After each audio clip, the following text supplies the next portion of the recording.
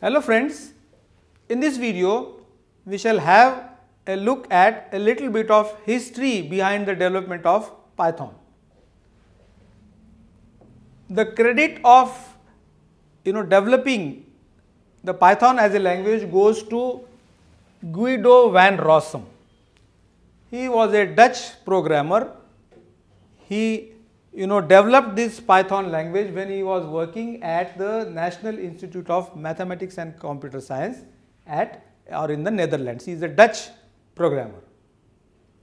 Now, many of the people think that Python, the language, is named after the Python snake, but it is not so. According to Rossum himself, the name has been inspired by a very popular BBC comedy series in the 70s and 80s named as Monty Python's Flying Circus. This was the name of the BBC serial which inspired Rossum to name the language as Python.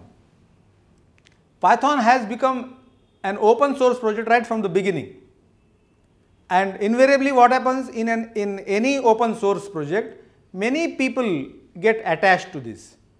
But then in such case, the original brain behind such open source project is many a times conferred a degree which is called as BDFL.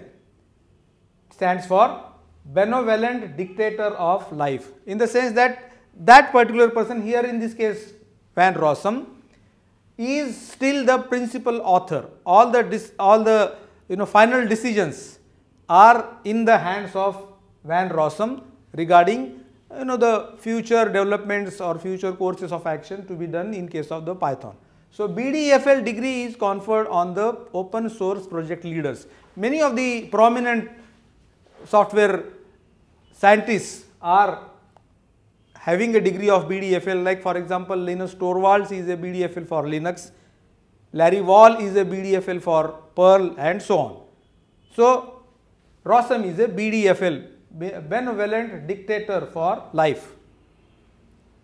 Although Rossum started the development of Python in late 80s, its first official edition was published in January 1994 and the second one in October 2000.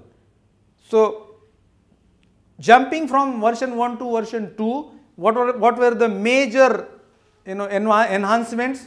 Two major enhancements. One is providing a garbage collector, and second is the support to the Unicode. This was added in the version 2. Python version 3 was released in December 2008.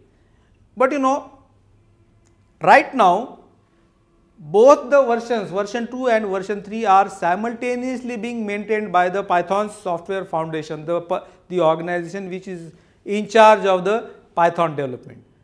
That is probably because the entire functionality of Python 2 has not been completely ported to Python 3. So, therefore, there is a concurrent development of the 2.x branch and 3.x branch. Right now, as on today, Python 2.7.12 is the current version of Python 2, and Python 3.5.2 is the current version in this stream, Python 3 stream. So, both the versions are available, both can be downloaded and both can be used. So, this was a little explanation behind the history of development of Python.